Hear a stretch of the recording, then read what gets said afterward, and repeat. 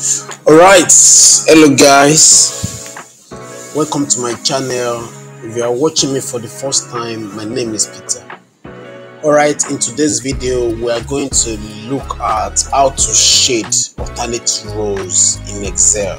Alright, how to shade alternate rows in Excel. I want to achieve something like this by using some Excel features. Alright, this is what we want to achieve. So how to shade alternate rows in Excel. Alright, so to shade alternate rows in Excel, we use either conditional formatting or apply table style.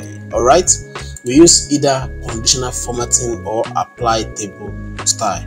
Coloring every other rows in Excel makes it easier to read your data. So we are going to start by using conditional formatting to shade or highlight every other row in Excel. So let's use conditional formatting. Alright, select the areas we want to alternate the shading. So go home, click on conditional formatting, click on new row. We are going to use row number 6. Use a formula to determine which cells to format. So we are entering our formula here. Alright, so the formula we are going to use is, we are using two formulas actually, two functions actually. So that's what we are going to use. We are going to use mode function and row function. So let's enter our mode function.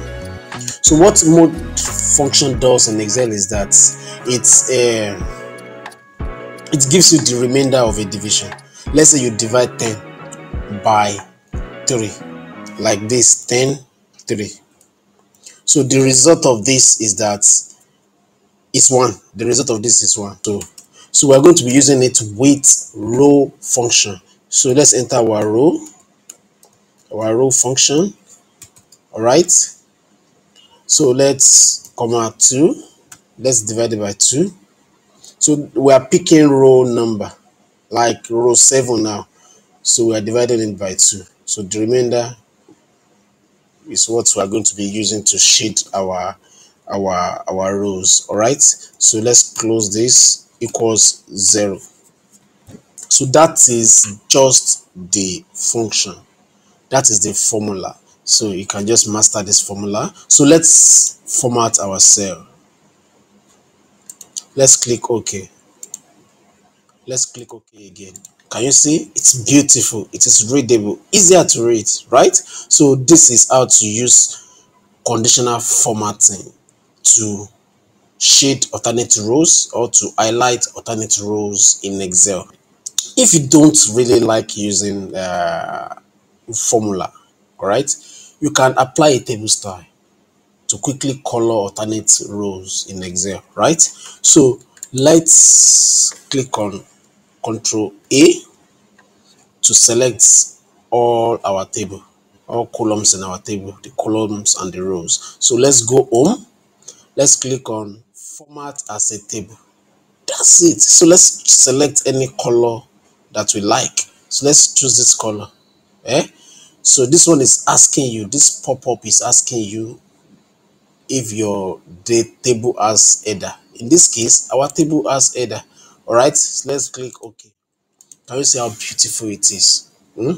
Very beautiful.